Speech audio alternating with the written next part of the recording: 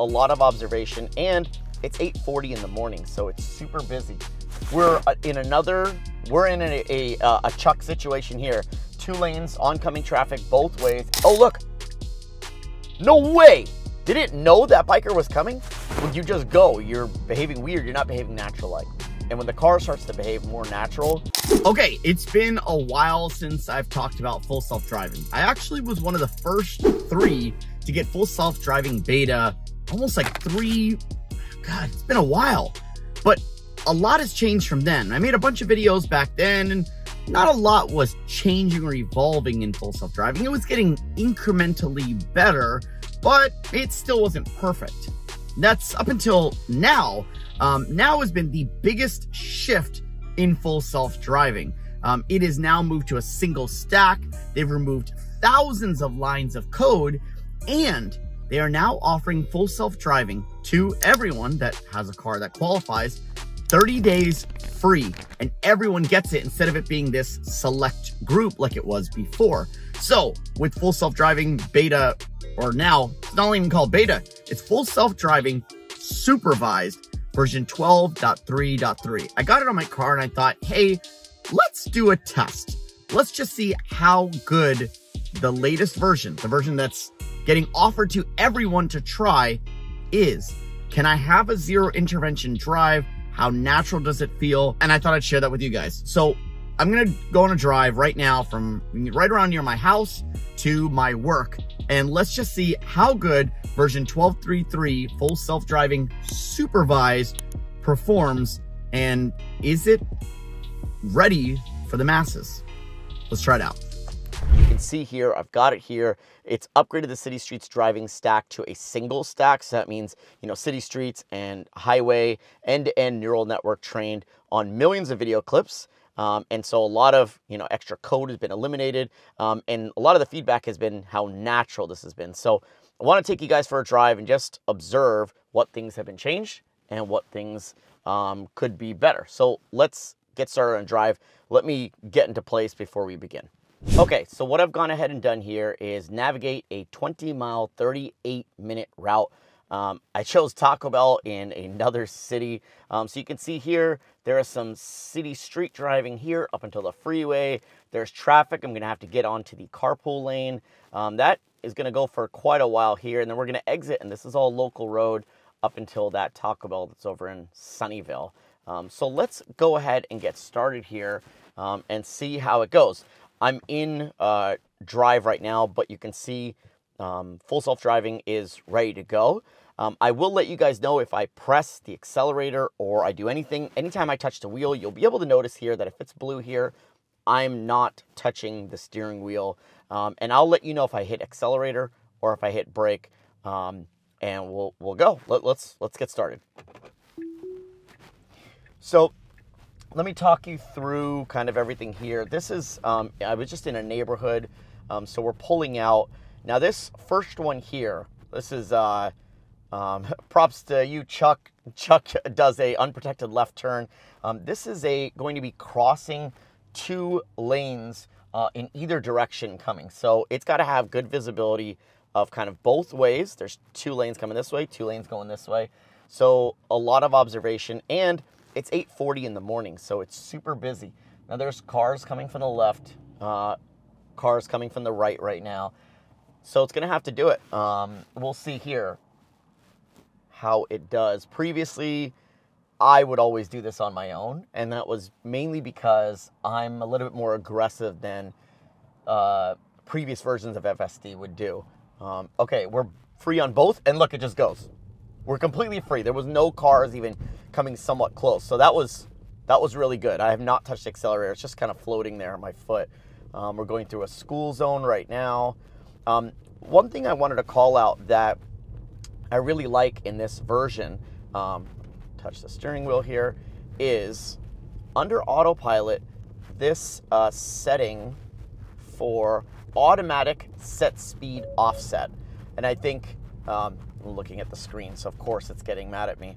And that is important because it has the car behave more natural-like. Now, we're in a chuck situation here. 2 lanes, oncoming traffic both ways, and we need to make a left. It has never been able to do this on its own because of how much traffic there is. I typically usually always do this. I'm going to give it a chance. There's an open window coming. Actually, nope. Now cars are coming from the left. And it's creeping out almost to a point of I feeling uncomfortable. But let's see. We're about to get a huge window.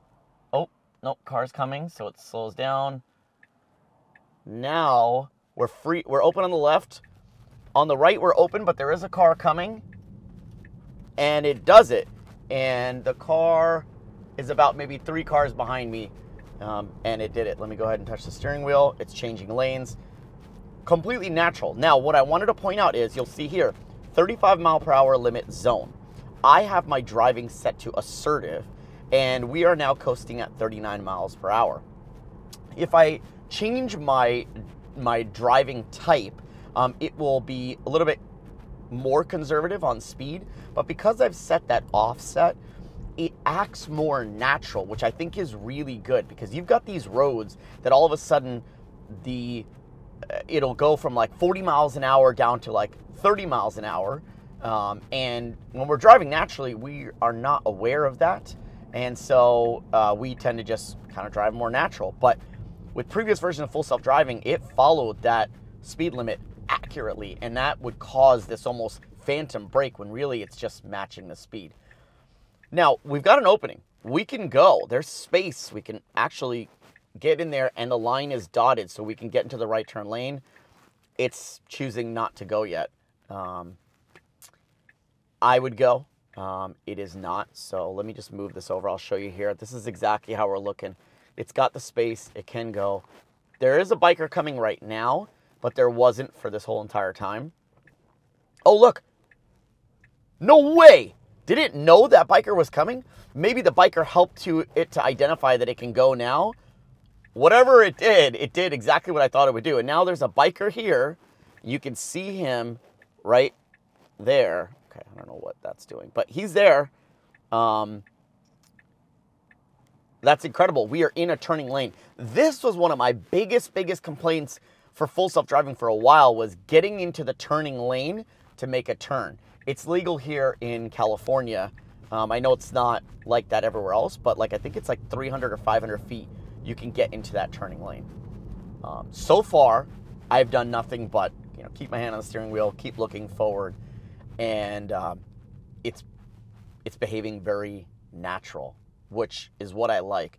I think the biggest thing that most full self-driving testers will tell you is the unnatural behavior, which actually causes you to press the accelerator, because you don't want those around you getting pissed, right? Like you're acting weird, or the car is like jittery or paused or something like that. And they're like, well, you just go. You're behaving weird. You're not behaving natural-like. And when the car starts to behave more natural, that's when this becomes a feature that's more usable, is what I think. So far, we're good. Okay, just got back, drive is done, wanted to summarize what we experienced. Number one is I'm pretty convinced that with this version of FSD, we can actually remove the nag. You saw in the video that the camera was very well aware of what I was doing and where I was staring. Whether I looked at my phone within like, I would say 30 seconds, it warned me to look forward. So it doesn't really need the nag. I think the nag will help. I mean, if we remove the nag, it will help further FSD and make it even better of an experience. But I think we're there.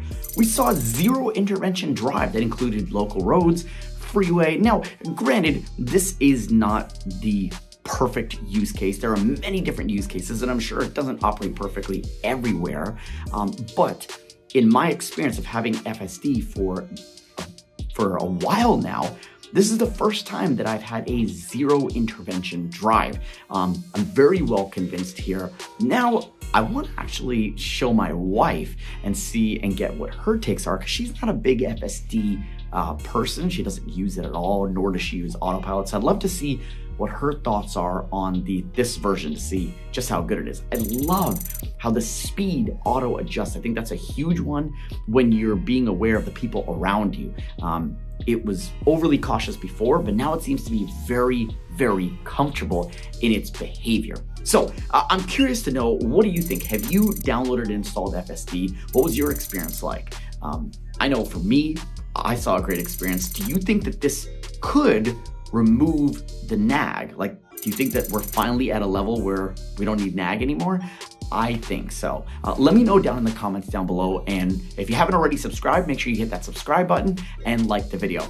I'll catch you guys next time. I got some more testing to do. Let me know also what other tests you want me to run and check on FSD, this latest version. And yeah, I'll catch you guys next time. See ya.